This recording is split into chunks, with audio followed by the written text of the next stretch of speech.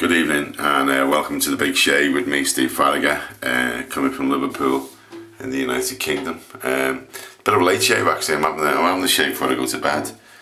Something you don't usually do, but I've got an early start tomorrow, so I don't want to be messing around. A couple of things really in today's Big Shave.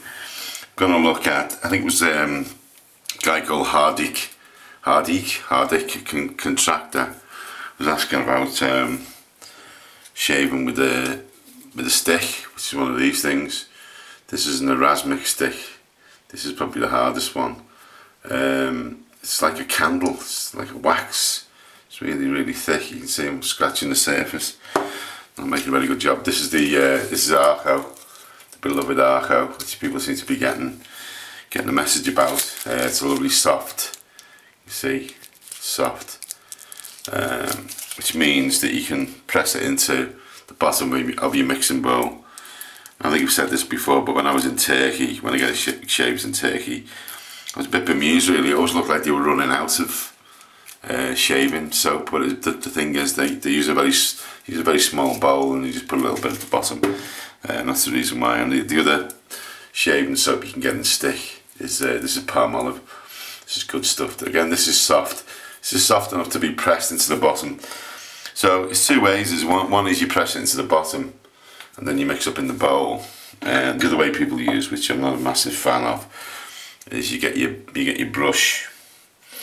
I'm going to use a hose hair brush.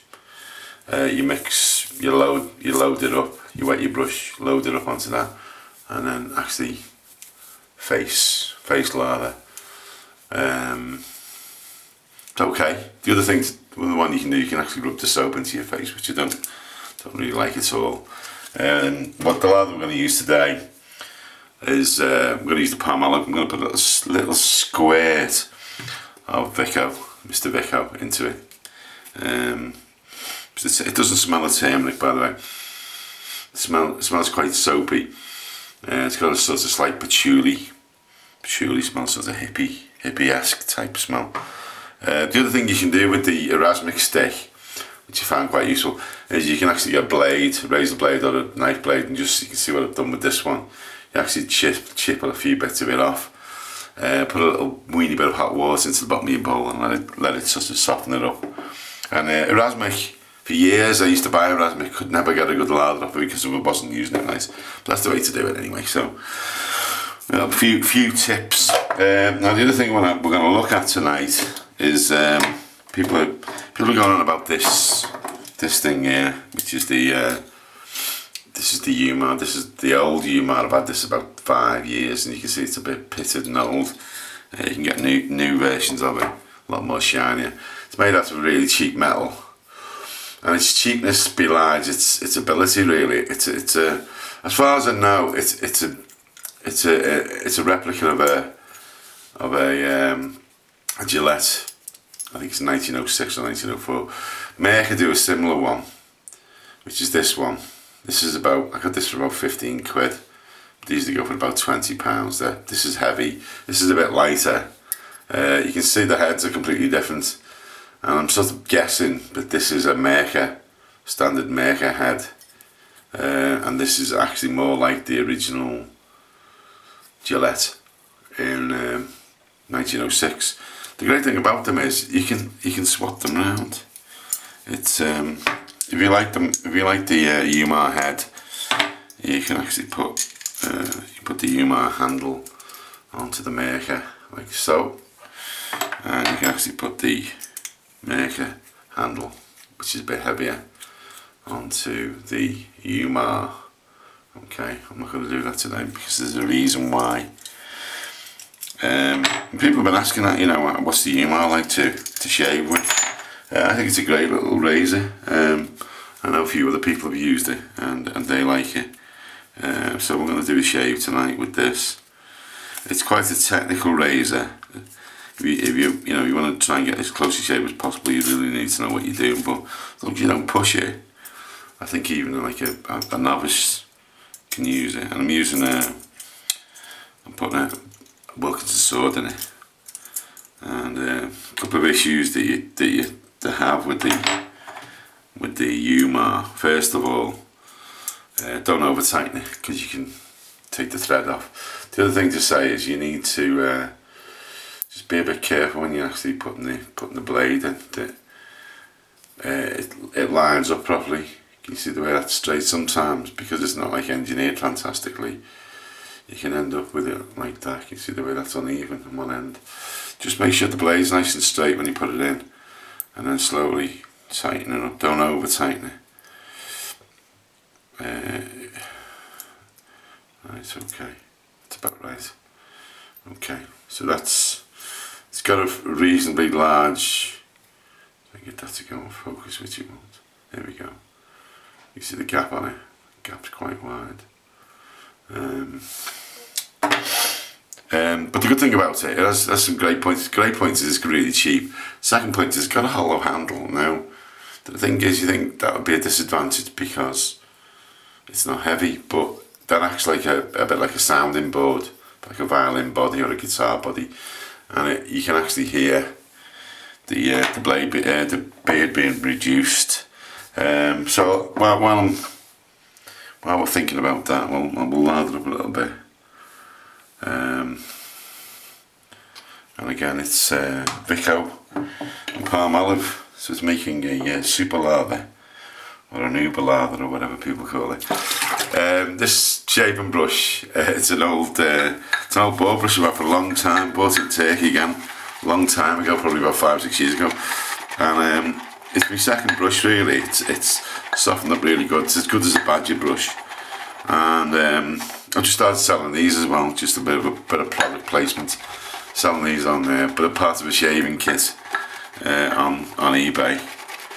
I've changed the name as well of my account on eBay to the Big Shave, so you can see that quite easily you get good foam. I'll put a bit more water in it, and because it's Vico or whatever it's called, I'm going to leave it to stand for a bit because it's very foamy when you first do it, when you first lather up with it, and it takes a while for it to actually, all the air to go out of it. So I'm going to put that down for a second. Look at some other razors as well. So if you're starting, you've never shaved with a decent razor before, what's on offer? Well, you can go and buy, you can buy your Futures and you go and buy your Visions and all that, and they cost loads of money, but there's some other alternatives as well, and the one where I always try and push is the Wilkinson Sword Classic. You get them on Amazon, eBay for about $5 with a pack of blades. Well constructed. It's got a nice weight in it in the handle, even though it's plastic.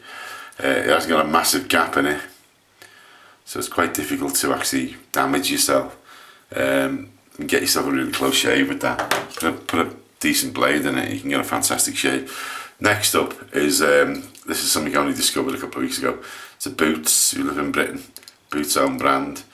Got a nice head on it. It's a bit gappy on the top, but it's okay for the starter. It's a 3-piece. You unscrew it, and there's 3 bits there. You get that for under £4 with 10 razor blades, I think, or 5 razor blades. And the last one is the feather, which I've only used a couple of times. Not terribly impressed with. What's quite disappointing is that the gap when you got a blade in it is not very wide. It's nicely made. I would have thought it'd been more aggressive being feather, because the feather made the aggressive blades, but it's not. Okay, so it's time to lather up. There we go. So it's got the, people have been talking about the smell of Vico, but I think it's great. Okay, so there we go. Let's get a bit more foam on. Mix it up, and you probably hear the sound. Let me get in a bit closer so you can hear.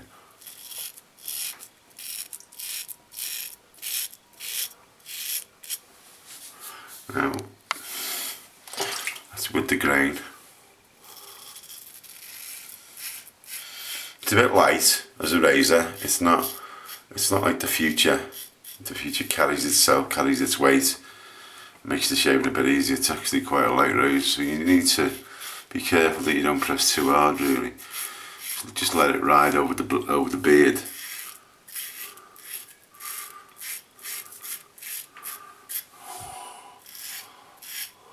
especially on the first pass.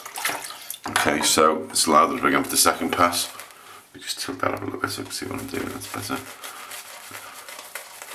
And the foam's even better. The foam's richer than it was before. I keep dropping razors on the floor, folks.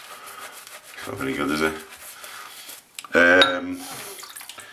What else has been happening really? In Britain, not much. Weather's been cold, then not so cold, and then cold again. So it's the second pass. I'm going against the growth, across the growth, sorry. And then this time, so it's going down the cheek, across the jawline.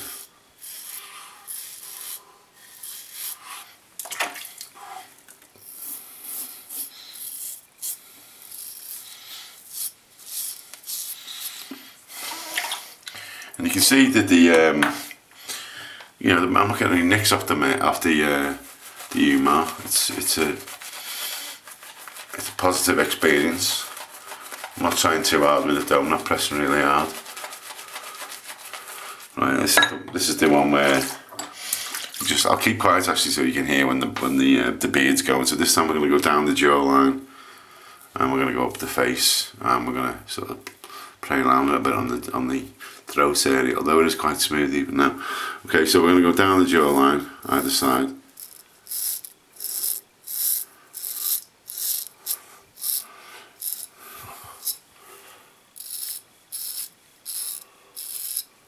One thing I'd say about the YUMA is always keep it clean, keep it washed out.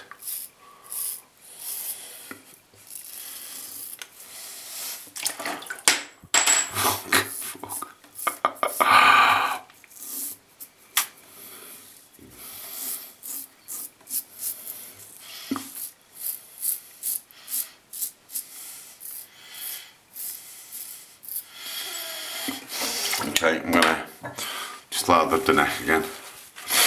Give it one last go, and then this time I'm gonna be feeling me mind. Let me just tilt that down a little bit. I'm gonna be feeling for the rough bits.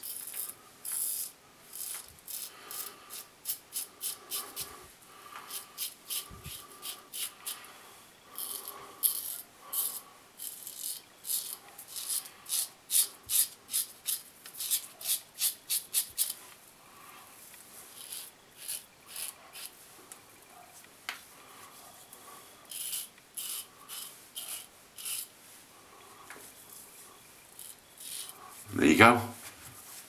I don't think I'm going to get any more beard off there after this. Okay, clean it off. £4 razor. They look a bit nicer than this when you buy them. They're quite shiny, and you get an absolutely. That's with a Wilkinson sword. I should really try it with an aggressive blade. Put a maker or a feather in it, but. You know, that's fantastic. Right, okay, that's that bit done. Time for the finishing off. So,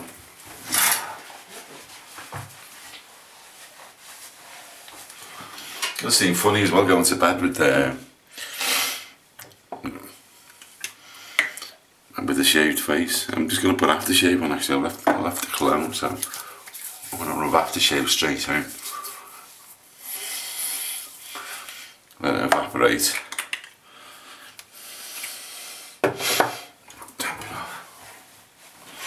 And then finish off with some hot coat cream. And the floors are littered with razors at the moment.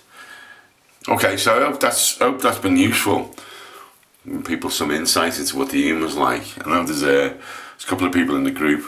Adam in the Czech Republic's ordered one. And Steve Bins as well, another guy who's just joined. He's ordered one, so I'll be dead interested in getting feedback off people. See how people get on with it.